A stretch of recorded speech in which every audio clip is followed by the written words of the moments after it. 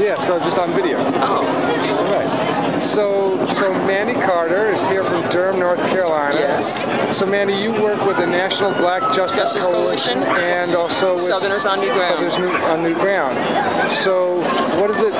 Why did you come to Selma, bringing those kind of connections? Those connections. Actually, this is interesting. I was 15 when the '63 March on Washington happened. Didn't know about Bayard Rustin until I met the Quakers and their friends.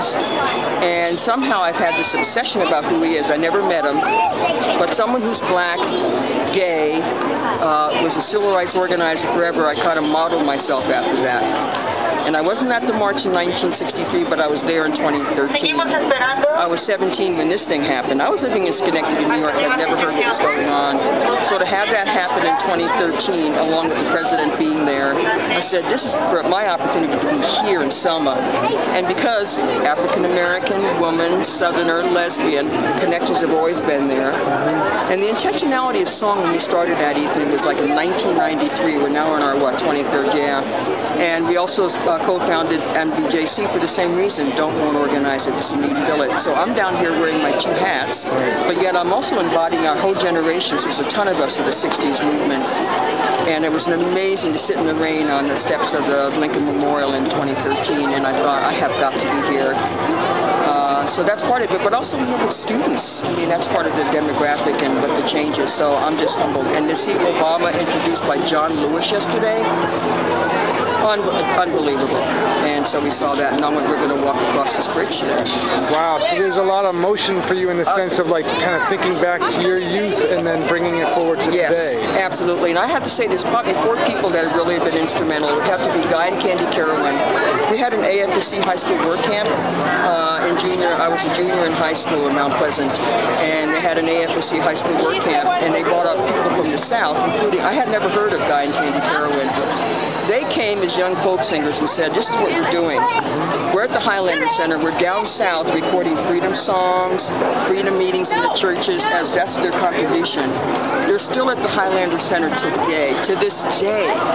And then they're the ones who told me that a young Joan Baez, who's just starting her, not folk singing, but activism, well, you need to go to Carmel Valley and talk to Joan Baez and Ira Stanfield, and I got to go in 1968. So this has just been like this amazing, I mean, it's not just me, it's a generation. And here we are, and then the kids, when I look at these little kids that are here, and the elders, and I'm thinking, what a moment, yeah. So this is powerful. And demographics, it's all changing. So I'm humbled and honored. Yeah. So you mentioned Bayard Rustin. When did you first learn about him, and what did you learn at that time, and then bring it forward to the work you've done in his legacy more recently? Good. I hadn't heard about Bayard until I was at the AFSC high school work camp. It was Guy and Candie Carawan said, oh, you need to know about this gentleman called Bayard Rustin.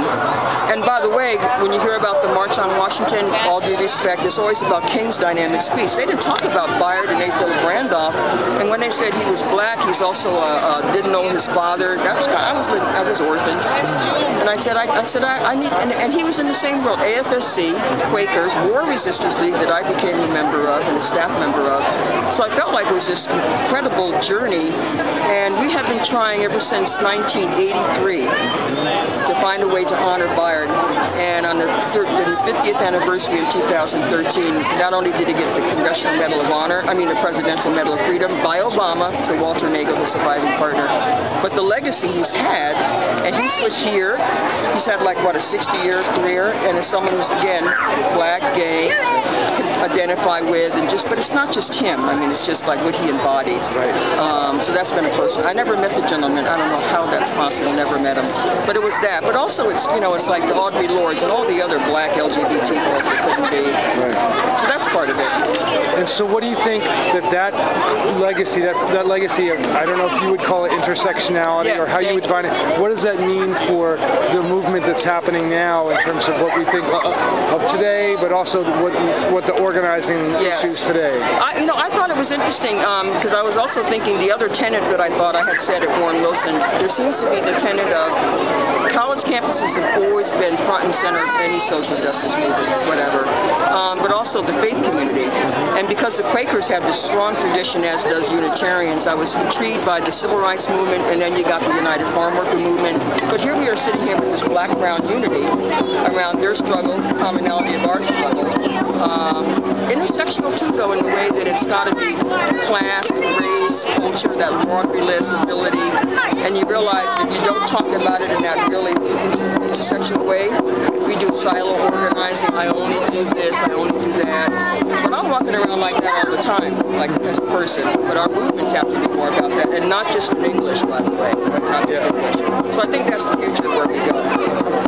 And so for you living where you live in Durham, North Carolina, are there any ways that that expresses itself, particularly in terms of the issues that are facing that community in Durham? I was just saying, when the growing Latino community started living in Durham, there was kind of like this, what are those people doing in our black neighborhood? But what was so amazing is that the Immaculate Conception Church, not far from where I live, that was the first church in Durham said, we're going to start doing services in Spanish and English. What a welcoming combination. But they have like a Black Ministers Alliance in Durham, and because they have that personal relationship, it was Immaculata Catholic Church to Black Ministerial Alliance. They said, we don't have to be getting into a black-brown split. We need to talk about how we do unity. So it's things in English, but they're organizing living wage campaign, Spanish in terms of like papers and whatnot. They started centers there, El Centro Hispano. And it was only because people said, we're going to relate, and they have like a credit union now because of the self-help credit union. Here's the key word, intentional. It was intentionally being intersectional, and if you're intentional about it, then you figure out how does that look. Food, transportation, communication, and now love happens. Now you have a Latino community. You now got children, and you know, whatever. And, but it's good.